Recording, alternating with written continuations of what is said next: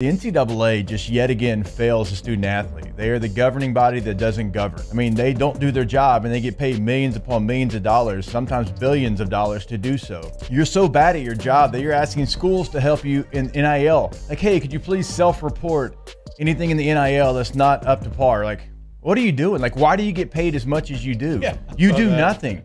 You do absolutely nothing.